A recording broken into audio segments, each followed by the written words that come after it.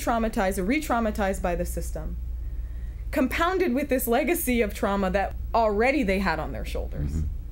And nobody is doing anything to resolve or improve or reform these services to actually meet the demands of the community in a way that's actually going to work. So when you're talking about, again, talking to that, getting a better feel for that piece, when you say staff at Multnomah County, are they professionals, or is it? Yeah. These are Professionals, professional yes. folks, okay. Oh, yes. And then I start thinking about clientele. I mean, if we can go through that flow, in terms of naturally Multnomah County, that's one of their services that they provide, right? Got me? And so can we go through that flow? And, how does one get into that system? And then when are they then, when do they go out and outreach a person like yourself to come and intervene, and how long do you maintain the case? Okay, can you just talk to that? Yeah, sure. It's a complex answer because it really depends on the program and the organization. Okay. What's their present program? Can we talk a little bit? Do you have an idea? Well, Multnomah County in and of itself has many different programs. Okay, there's a plethora of programs. So I don't want to speak to programs that I don't have a lot of awareness of. I can speak to the programs that I've worked for. Right, just the middle. Sure. Okay. So in the programs that I've worked for, there are a couple of different ways that people wind up being referred. One of the ways is they are mandated to treatment by Child Protective Services, by corrections programs, or some other sort of social service agency is telling this person, you must go to treatment. And then from there, if they are Medicaid clients, because all of these clients, for the most part, I would probably say the majority of the clients that are coming into the programs that I've worked for are folks who have Medicaid. And the Medicaid programs are contracted through certain agencies within the county, right? So one of the agencies that I worked for was an agency that was contracted for services. That's where you pick up your pills. For example, yes. Yeah, okay. Pick up your exactly. Okay. So people are either told directly from the person who's mandating them or from their their OHP insurance provider to do an intake with one of these programs. Okay. So then the county has demands on access to services. Like if anybody calls in, they have to, you have to do an intake with this person. Whether or not it's actually appropriate to do an intake with them, but that's a whole nother issue. Or whether or not you're overloaded as a clinician and actually can't take on more clients. It doesn't matter, you still have to see that person.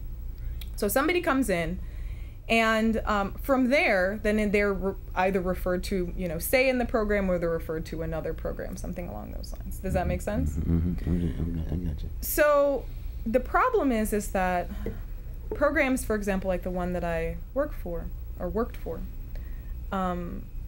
they're on paper supposed to provide services in a particular format.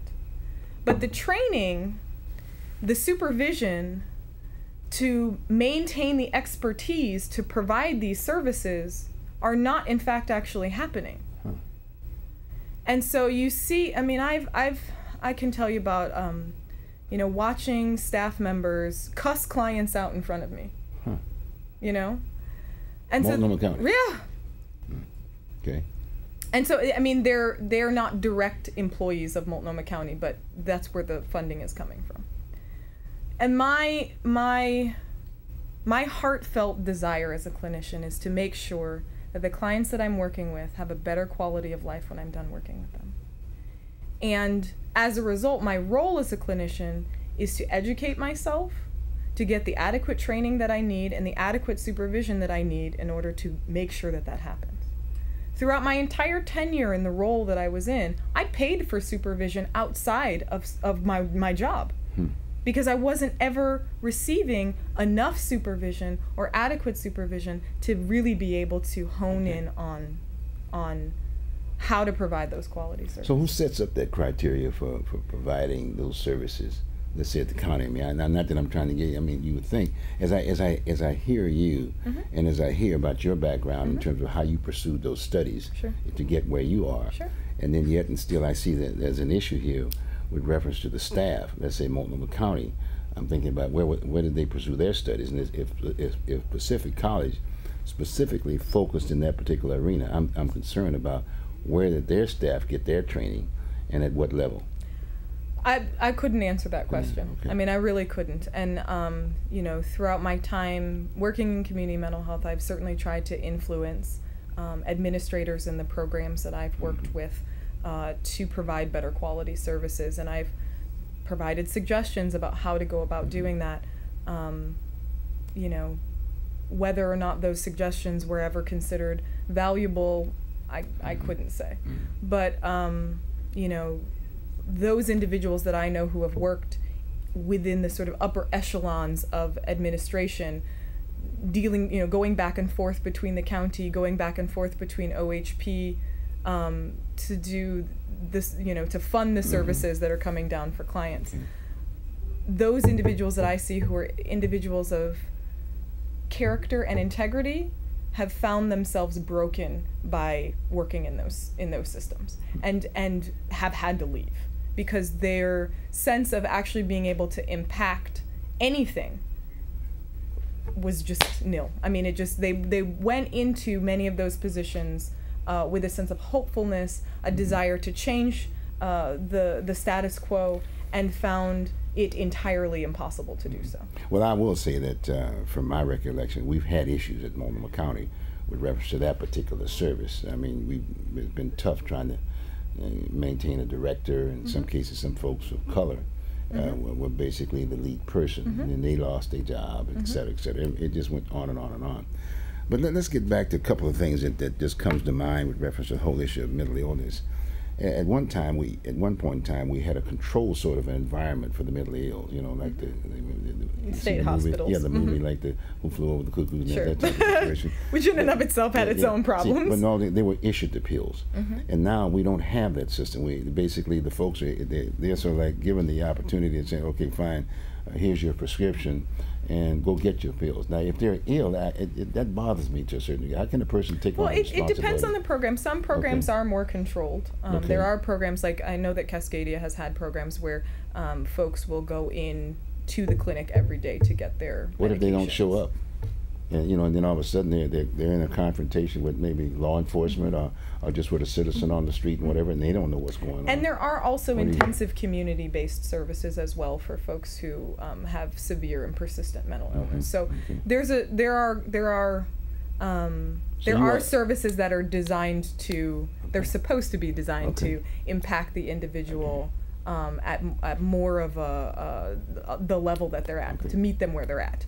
But you know, the problem is that most of these services are underfunded, and so you're working with very little resources. As a clinician on the ground, you're working with very little resources, having to drive very long distances in order, if you're doing community-based work, and often the push is medication instead of rehabilitation, integration of systems, supportive, you know, like strengths-based, empowering vocational services that can actually direct people toward their highest sort of self-actualization. You know? So I take it you all did have discussions when you were going through and pursuing your studies as to which was best, a controlled environment as opposed to. That's absolutely an element, for sure. What was it? What was the field? The system we have today. I mean, to go. Or was a mix, so to speak? To go to kind of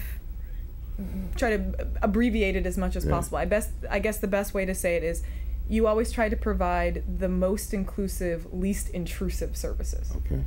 So the reason that, you know, a lot of the care in the community came out was really to try to be in line with that effort of most inclusive, least intrusive, because it is very intrusive and very expensive to hospitalize someone. But at the end of the day, again, if programs are not funded, you know, to provide adequate services and staffing, you're never going to be able to execute in reality what on paper can seem so idealistic. Well, another piece that comes out of that whole deal, I think about our public schools. I mean, you hear these things about the fact that young people, young kids in those formative years, you know, first, second, third grade or so, whatever, are either get whatever disruptive or whatever, and they're given pills. I mean, it's like we're just adding, we're just putting together another generation, if you will, of a major issue. did you all talk about that kind of an issue? For sure, for sure. I mean, these are things that are discussed in academia all the time. You know, the problem is always the translation from academia and theory to reality, and what you're actually dealing with in reality. Because the kids who, you know, have resources are more likely to go to therapy and get more of that interactional response that's going to be supportive, and in addition to having just many other protective factors in place. But kids who are at risk, who have very few protective factors in place, are the kids who are more likely to kind of be on this cycle of pills and not have not be educated consumers about what's happening, or their families being educated consumers about what's happening. 90% of the time, and you know, maybe it's not an accurate number, but a majority of the time, the families themselves are so dysfunctional that they can't really be you know, actively engaged in services. And the problem is not so much that is you know, that is a fact of our communities, but the problem is that the proportions compared to, you know, Caucasian families, the proportions are so much higher in our communities. So it is a factor that affects our communities more impactfully than in other communities. Well, you know, I think it's a very serious problem because, in all due respect, it sort of gets right into the adoption program. You know, African American family all of a sudden got kid disrupted in school, and after a certain period of time, the kid can't go to school. Then the next thing you know, they're in that system, if you will, in the adoption program. They take the child away from the parent, if you will, and then all of a sudden, which only creates that ongoing legacy of trauma, fragmentation of families, form them out, and that carries a higher peace aspect of it. Boy, I tell you, it looked like we got 1 minute or so and whatever. I really wanted to open up the line, if you will. Let's see if we can get a call. Let's at least get one call in. Can we get one call in? Oh, there's a caller sitting up there looking at me. Okay, Gene, how you doing? But anyway, what we're going to do, I'll tell you what we're going to do, Aisha. We're gonna have. I gotta get you come back on here. We've got some things we need to deal with, and maybe I might be able to get someone from the county, if you will, from that particular department to come and talk to the issues that you raise, which I think is good because we're trying to improve the community because we got issues across the board. You know, we got things now of major concern. We got young people that are listed as gang members and things of that nature. But in all due respect, to me, they're still youth. Well, I have to say, Bruce, if you can get someone from the county or someone from the upper echelons of administration to come and talk to me, you're doing far better than I could ever do. Because I mean, my attempts to have conversations while I was working in community mental health never happened. Well, we've got to do something about it. I know, right? And it's a very important piece, and we will give them the opportunity to share their thoughts on the issue. And again, it's from a taxpayer standpoint, you know, since I'm paying for the system, you are also too. You want to make sure we're getting our bucks worth. Is that fair, Sharon? Well, I just want to make sure that our community is getting what we deserve. Yes. As far as the services that we deserve. Well, it's good that you've enlightened, if you will, the viewership here, that in fact there are folks like yourself that are focusing specifically in that culture, the African American culture, which is very important. That's just a small minority, if you will, of that deal, and it's a very important piece if in fact you're going to survive in this situation we're in. Well, look, I want to thank you for being on with us this time around, and I will be in touch with you, and let's see if we can put something together. All right. Well, Aisha, thank you so much. Always a pleasure. Okay, good enough, and thank you again. Again, folks, this was Aisha Edwards. She's our master's in clinical psychology from Pacific University, and she's a clinical a professional. And her services are basically contracted through the counties and others, okay? And so with that, we're going to say thank you very much, and what we'll do, we'll see you in the next half hour, okay? We'll take a short break. There you go. You are watching Oregon Voters Digest. This program can be seen again on these channels on these dates and times. Tell a friend.